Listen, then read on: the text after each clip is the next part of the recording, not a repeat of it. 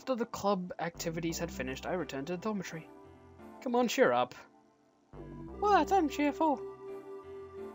Ever since it was decided that I would be the pilot, Katori has been feeling down like this. Just because you can't pilot doesn't mean that you can't fly. The glider is a double-seater. There are two types of glider cockpits, single-seater and double-seater. The single-seater fits one person, but a double-seater fits two. Thanks, Einstein, I really needed that to be explained to me. Once I am able to fly, you're the first person I'm taking with me. It's annoying, yep. Nothing. It's annoying how it feels like you're looking down on me. But I'll settle for that. Good. Alright, let's prepare for dinner. Hello, we're back. I push the wheelchair as we go into the entranceway. Welcome back, Aoi Katori-chan. Hello. Kaneko, thank you so much for yesterday. No, I'm glad I went well. I wanted to soar to the heavens too, though. By the way, Katori, she's here.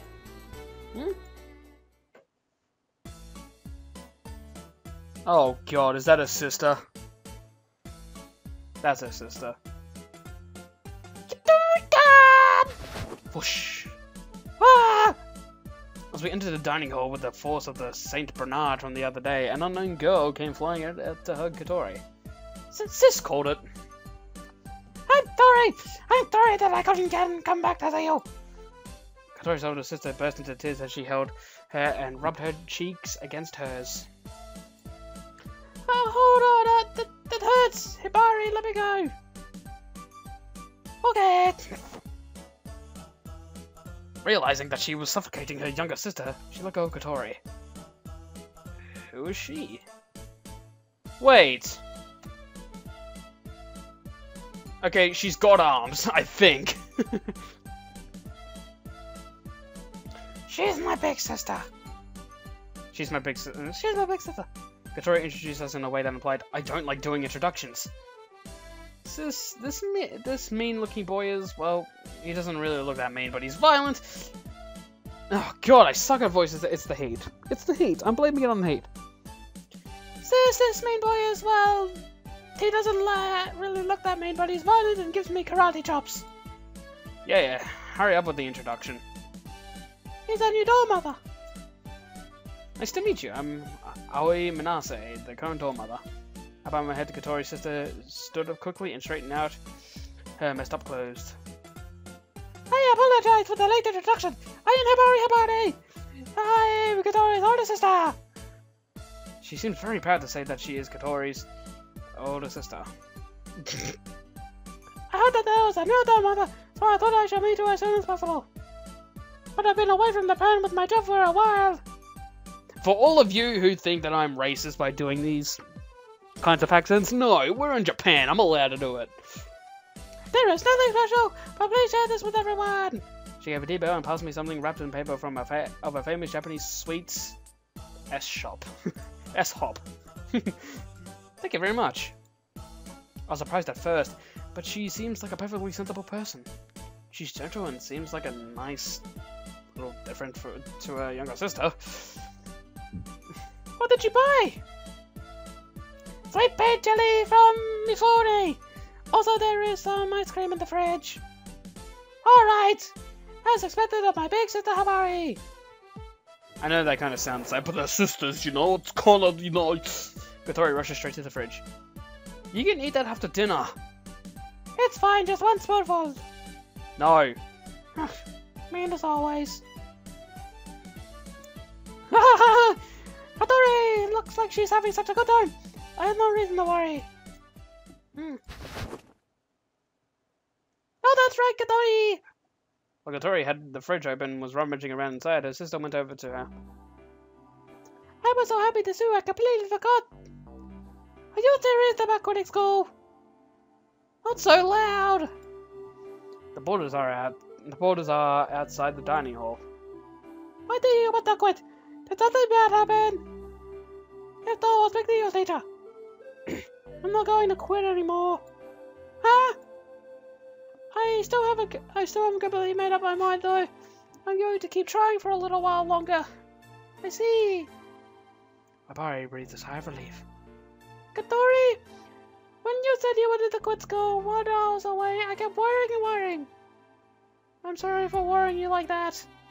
No, it's okay. Oh yeah, she said she was just now that she was walking away from Japan. Kaneko said that. Oh god, my stomach. Kaneko said that her sister hadn't been here for a while, but that was the reason why. Where did you go? An overseas business trip. She's flown to German, Spanish, and Swedish. I don't really get it, but that's amazing. I was against it, but the company ordered me to do it. She was only studying foreign languages as a hobby. If it meant that I couldn't take Katori, I thought that it might be better to quit the company. No, that would be going too far, sis. No, not really. Actually, I was supposed to have been coming back tomorrow, but I was so worried that I was at my...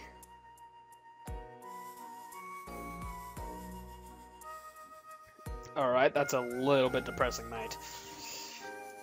I was so worried I was sad I would end and came back a day early, she said, clinging onto Katori.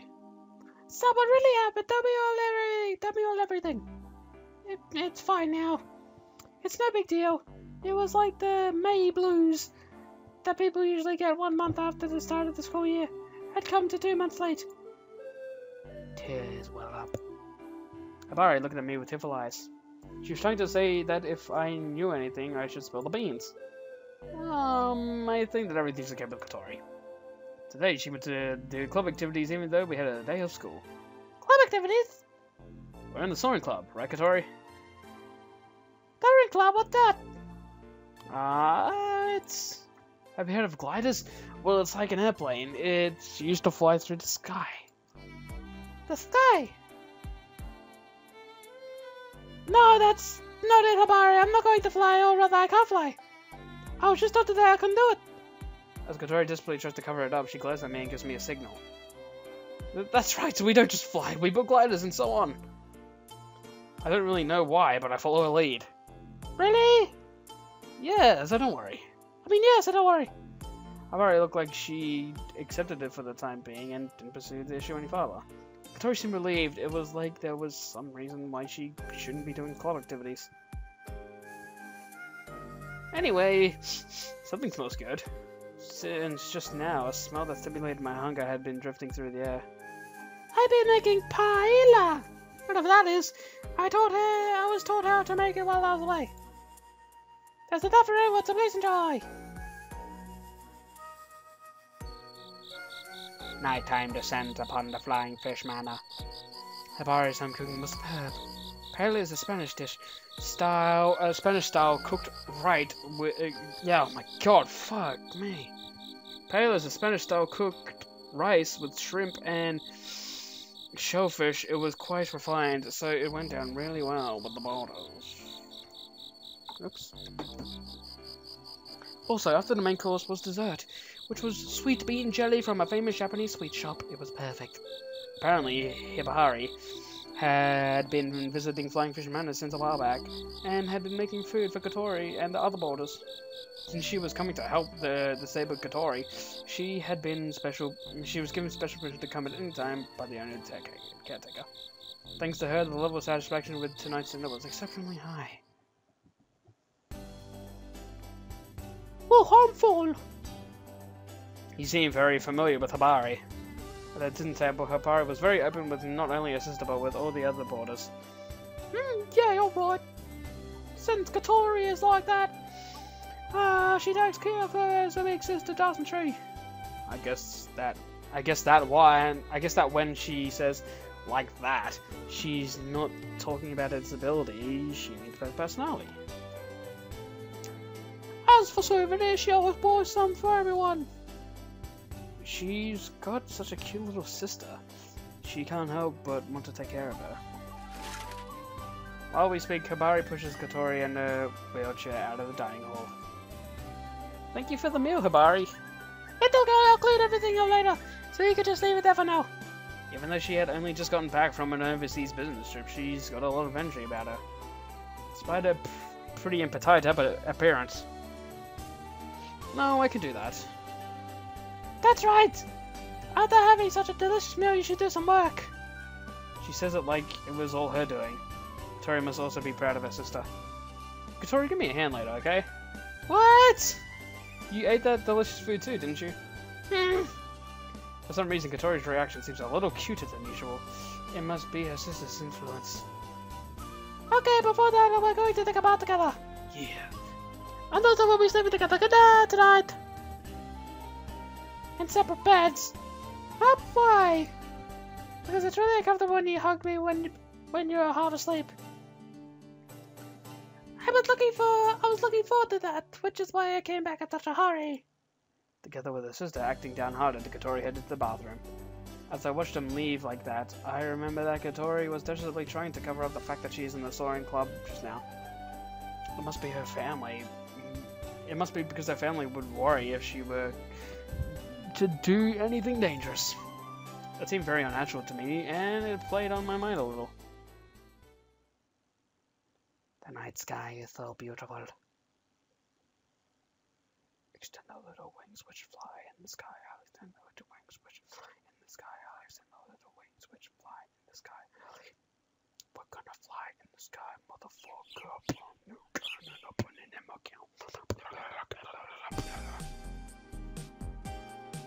Just because it's summer, you mustn't go to sleep with your stomach exposed. You'll catch a cold. Make sure you brush your teeth and send me a text for today. No, 3 times a day. I've got it, okay? Aoi! Yes? Please take good care of Katori. Sure, leave it to me. I thought I sounded a little arrogant, but I answered as dorm mother, as Katori's friend. See you, Katori! If anything happens, call me straight away. Worried about her sister until the end, Hibari got in the car and left. Today is Monday, the start of the week. It looks like she's going straight to work. She came here in her own car, and apparently her own workplace and her house are about an hour away. Hibari says stayed for 2 nights, so I'm worn out. She's a good sister, isn't she? Yes, I realize that. I just want her to know when to leave me by myself. Would Katori be able to leave her sister alone? Well then, shall we go to school now? Therefore, this is the situation. In the 6th lesson of the day, I felt restless. When this finishes, school is done for the day. In other words, it's time for the club activities. Just today was Sunday, and the clubs take a day off. I was told that my pilot training would start today, so I couldn't stop myself from feeling like I was itching to go.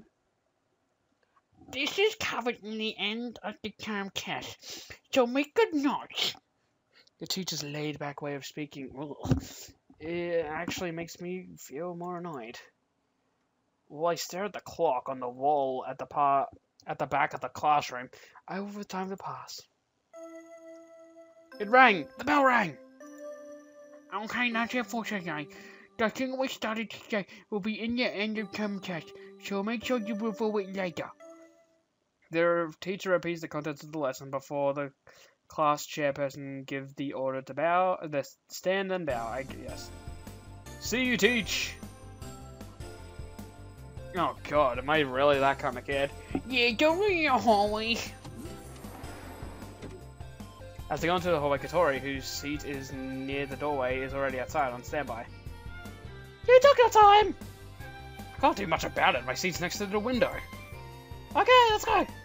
Hold on, Ajia's not here yet. We look into the classroom where Ajia was surrounded by several girls, talking to them about something. That's why this is... It looks like there was something in the lesson just now that they didn't understand and they were asking her about it. They make a big deal about grades at the school. If you fail in these subjects, it's possible that you have to repeat the year. It's not like Ajia's grades are anything special, but for certain specialized subjects, she is usually near the top of the rankings. That's why just before the end of term exams, her friends go to her for help. Hey Ajia! Oh, hang on, I'll be finished on blah, blah, blah. Ajia waves through a gap in the wall of girls surrounding her. Hey, Aoi! She said it would just take a little longer. Oh, well then, let's go on ahead. But she asked for us to wait for her. We'll see her over there anyway, so it's fine, isn't it? Whoa, whoa, whoa, whoa, whoa, whoa, whoa, whoa!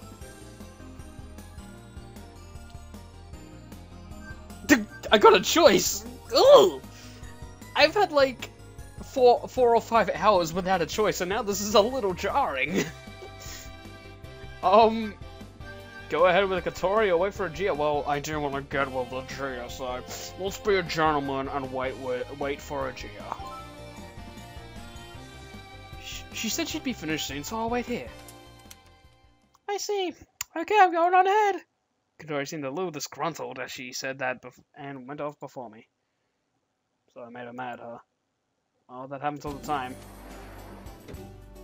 Sorry to keep you waiting. Huh? Oh, where's Katori? She went on ahead. Oh. Hey, Aoi. Yeah? Hi, Katori. What does she think of me? I said without thinking. Does she really hate me after all? I don't think that's it. She replied when you agreed to her. In Katori's case, I'm pretty sure she wouldn't do that if she hated her. But she gets really well. She gets on really well with you, right? Really? The one who you get along with best is Katori. Well, we live in the same dormitory. Rocco lives in the Blankfish Manor too, but you hardly speak to her at school. Rocco's one of the boarders, and she is the same grade as us. She's also Ajia's friend. But I hardly ever speak to her at school. See? Yeah, maybe you have a point. But what is this all of a sudden? Nothing really, I just want to say it. Are you angry about it? I might be. Is this jealousy or something? What? Well, you and I are childhood friends, and we have been close ever since we were kids. I think of you as one of my best friends.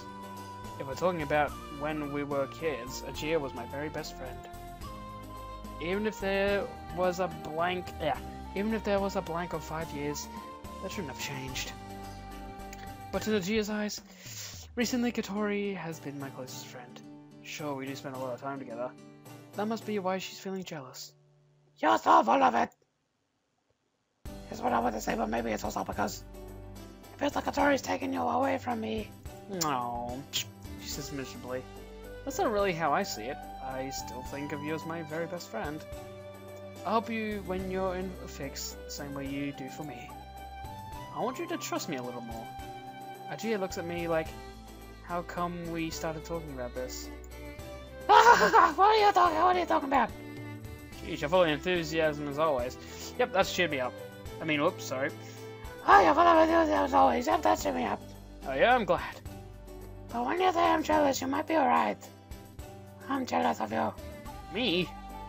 I'm planning to win Katori over. Found she's getting on really well with you. Maybe you like charm. Yeah, sometimes. Oh, you have that kind of charm that attracts people. Just kidding! What the hell? How can I get on better with Katori? Ajia puts her hands on top of her head and lets out a sigh.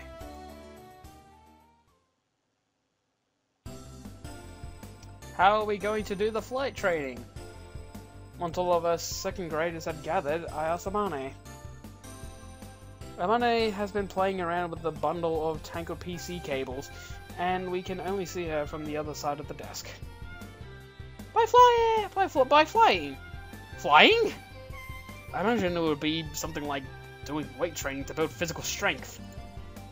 But I still can't fly, can I? There's no way we can fly using those broken wings. You could move those boxes that are over there by the wall. Could you move those boxes that are over there by the wall? As requested, I tell you where the box is piled up against the wall of the garage. Oh wait, I know what's gonna happen, but I won't spoil it. I think I know. I could be wrong. Whoa, there are piles of things, but I don't even know what they are! Since before Amani and the others started coming here, this garage has had many mysterious boxes and antique parts left inside. What's this? Why are a sword and spear in a place like this? There are some nunchucks over here. There's a broken toy gun too. Of course, the sword and the spear are well-made replicas. As for the other things, if I had bought them, I would think, why the hell did I buy this? I would definitely regret buying them, and there are many things that I would like souvenirs that were brought on school leaving trips. That look like leaving trips. I could easily tell that the members of long ago made this garage their own. Finished! Okay, turn off the lights. Oh, baby.